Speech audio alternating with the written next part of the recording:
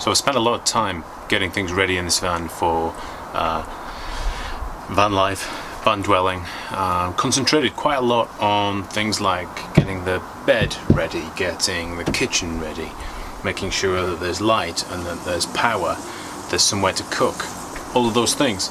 And now it's time to think about some of the little extras. So that's what we're going to be doing today, putting in a car radio.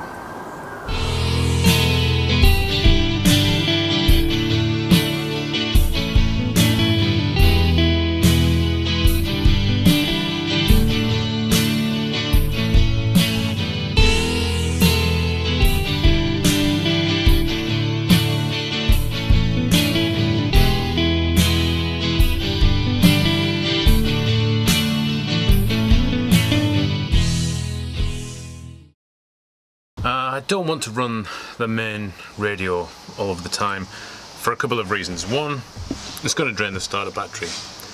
Two, it's going to drain the starter battery.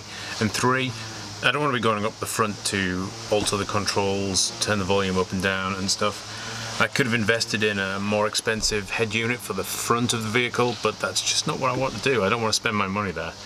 So what my solution to this was to buy a head unit, a radio head unit.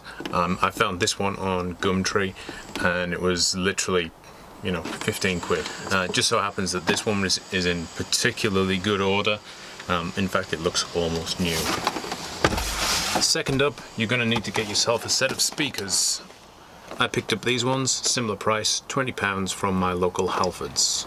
Because I can't put the radio on the bulkhead where I wanted to put it. If I move it higher, then it's going to protrude out past the bulkhead into the seat, the front driver's seat. Good. If I go even lower, same problem. Every time I lift the lid on the bed, it's going to hit the stereo. Oh. I've gone through a few iterations of designs today, and I've settled on this. It's a really rough, really basic cradle style box, for lack of a better word, and the radio cage will fit into here. The radio will slide in, and this will then be mounted on the ceiling, flush against the bulkhead. What I intend to do is, to the best of my ability with the scraps of carpet I have left, carpet this first. I'm going to countersink some holes into these parts on the side, these paddles on the side, and then once it's carpeted, I should be able to slit that carpet open slightly, push the screw through, screw that straight into the head lining, into the roof, and the screws won't be shown, and the carpet should seal up and won't look any different. Excuse me. I barely managed to get by with the carpet that I had, but I've kind of covered that now. It's pretty rough looking. It's certainly not my best work, but it's the best that I can do with what I have. And I feel like once the glue is completely dry on this, I can probably tidy up some of the edges a little bit better. They're easier to work when they're slightly dry, because a trick that I learned, once the glue's dry, you can just run the blade over the edges, and what that does is it breaks up the adhesive and it roughs up the carpet slightly, so any joins or poorly put together seams can be hidden a little bit better. Sometimes works better than others, but I think that's how I will mask some of my shady craftsmanship on this one.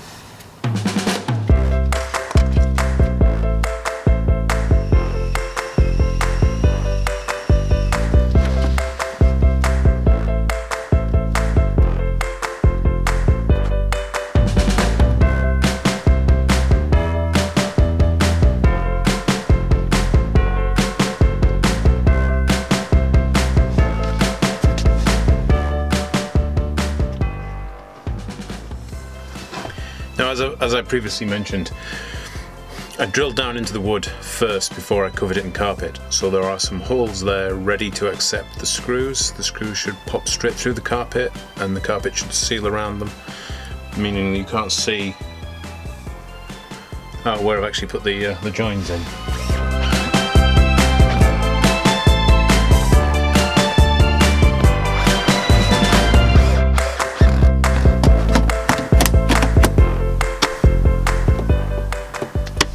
I'm happy enough with that. That will work. The cables are through the other side of the bulkhead.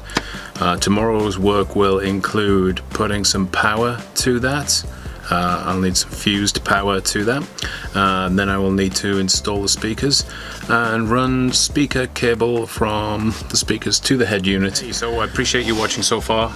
If you'd like to see how I get on with the rest of the install of this car radio in the back of my DIY camper, then please subscribe and you can see the next episode coming very, very soon. No, really soon.